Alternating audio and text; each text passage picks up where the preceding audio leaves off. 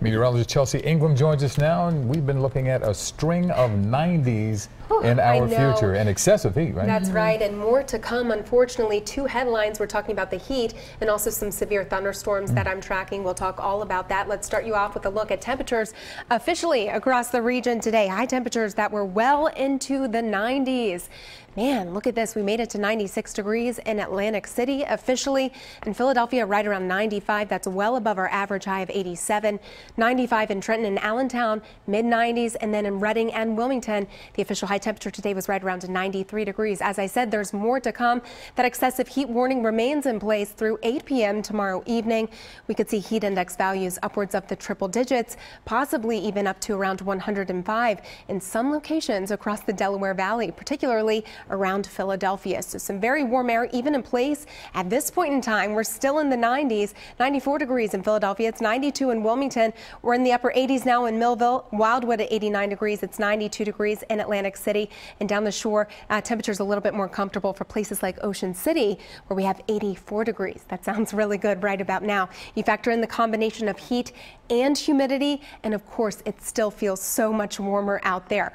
Feels really hot in Philadelphia, 98 degrees, and then into New Jersey, feels more like the triple digits. For Millville, Atlantic City, feels like 103 degrees. The heat index values will continue to climb as we head into tomorrow. Still looking at triple digits for your Friday. Saturday, not much in the way of relief, but 96 degrees. That's what it's going to feel like as we head into the afternoon. We also have a severe thunderstorm watch that has been issued until 10 p.m. tonight for Philadelphia and counties on toward the north, and that is for this very strong line of storms that we are tracking making its way into the Poconos at this point in time. We're talking about very strong winds associated with these storms, and we even have severe thunderstorm warning in place for Carbon and Monroe counties. This is until 6:30 p.m. Wind gusts upwards of around 60 miles per hour. We could even see some quarter-size hail. We might even be seeing some right around Mount Pocono at this point in time. So as far as tracking these storms, between about 8 and 10 p.m., we could see a rumble of thunder right here in Center City. But I think after about 10, 11 o'clock tonight, things really quiet down.